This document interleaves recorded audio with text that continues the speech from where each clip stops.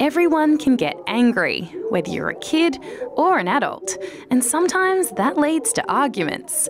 Most of the time, it's just a normal part of family life.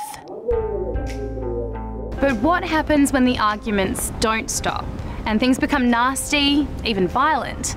Well, that's when it becomes domestic abuse or domestic violence.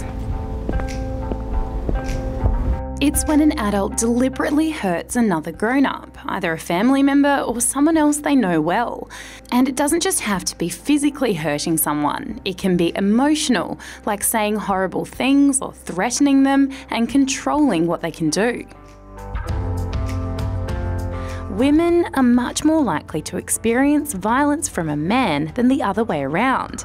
In fact, scarily, it's pretty common. It happens to about 1 in 3 Australian women. And 1 in 4 Australian kids have seen domestic violence happen at home. Hi, Kiralee. Kiralee is a child psychologist who's worked with some of them. Kids who see this happening have a lot of trouble feeling really worried a lot of the time. They can feel really responsible and sometimes they feel really angry about what's happening, and this can have a really negative effect on what happens in their life. So if you're a kid in this situation, what would you say that they should be doing? To talk to somebody about it. So I'll go and talk to a teacher or school counsellor, Kids Helpline, talk to an adult to get some ideas about what you can do if it's happening at your house. What can kids just in general kind of do and learn to maybe help prevent stuff like domestic violence in the future? To make sure that we never hit or hurt or kick or throw things at somebody else, that we're never violent to other people. And if we can start this, if you cannot be that way, then it means that maybe we can stop this happening in future generations. You pop those down there.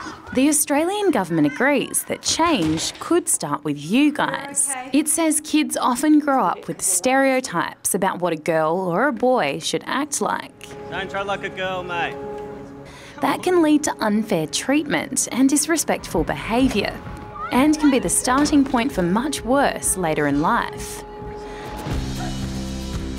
That's why on White Ribbon Day, kids around Australia are showing they're willing to stand up and speak out against violence. If I could send a message to anyone, like any guy that was abusing women, I would probably tell them to stop and to think about how they would feel if they were in the woman's place. I think as men and boys we could speak out about domestic violence and tell people to stop being rude towards women and girls.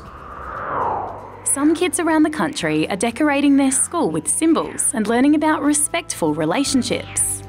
White Ribbon Day is being kind to everyone and just being really nice and treat people the way you want to be treated, and just don't insult people or be mean to anyone. I think White Ribbon Day means where you respect women and each other and not think about the bad things and be respectful to others.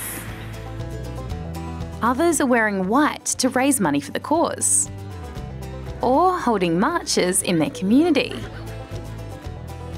While these guys are taking a white ribbon pledge. I will stand up, speak out, and act to prevent men's violence against women. They say it's important for adults and kids to all do their bit to make Australia a safe, equal and respectful place for everyone. And women should have the same access to different jobs as men. I think it's important that kids in schools get involved in White Ribbon Day because then it will raise awareness around all of Australia and stop domestic abuse altogether. I think the best way to stop domestic violence in Australia is to teach kids at a young age that it's wrong.